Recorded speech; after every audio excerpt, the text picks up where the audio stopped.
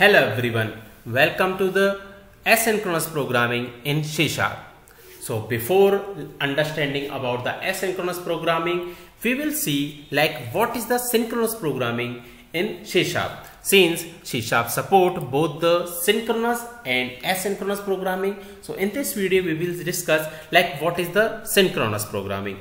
So in the simple term, if we will see the synchronous programming is like a application which is running with the single thread. For an example, if we are having the multiple methods, then as per the synchronous programming, like it will execute all the method one by one. It doesn't run like method in the parallel way.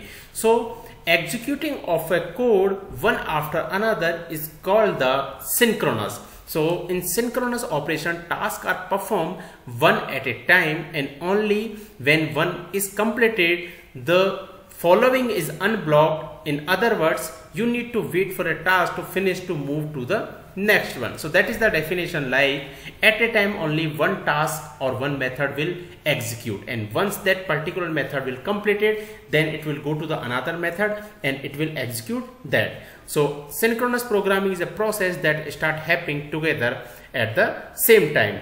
A synchronous call wait for the method to complete before counting with program flow. So what is the problem, like how bad this synchronous programming? So it is it's not a good practice to do programming with the synchronous way, and the reason is like it badly impact the UI that has just one thread to run its entire user interface code.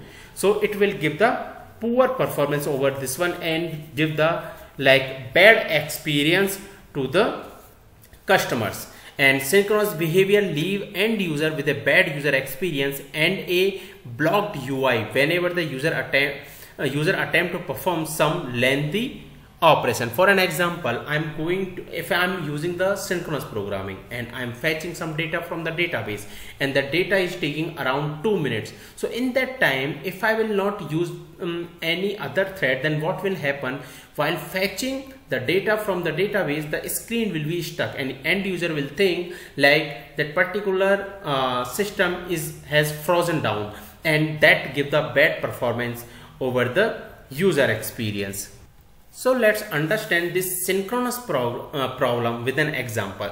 So here I created one Windows application, and in this Windows application what I have done, I created a small design, and in this small design I have taken one button, and with that I have taken one label. So here you can see I have one label and one button, and this button is basically a reading file. So when you will go on this button click, you can see I created one label called processing file, please wait, and I'm reading the character. So basically using the stream reader on a particular path, I have written some data, and through that one what I'm going to do from read to end, I'm counting the length, and here I'm making a program busy for 5 seconds, and based on that I'm sending the count, and based on that I am reading it.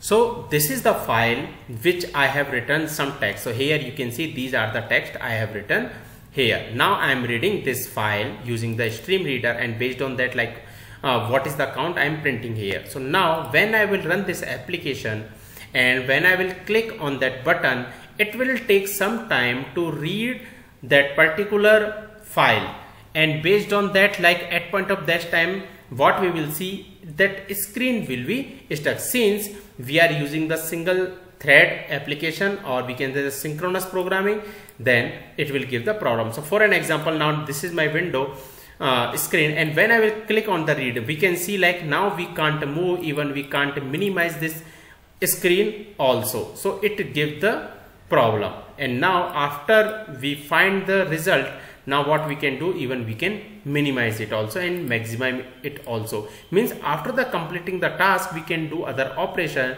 but while reading this application, see, we can't maximize and we can't even minimize it. So it's for an example, this screen got stuck, and end user will think this screen is not responding properly. So that is the biggest problem with the synchronous programming. So in the next video we will see how we can overcome the synchronous programming in the C#. So that's it for this video. If you have any question and doubt, please comment. Thank you.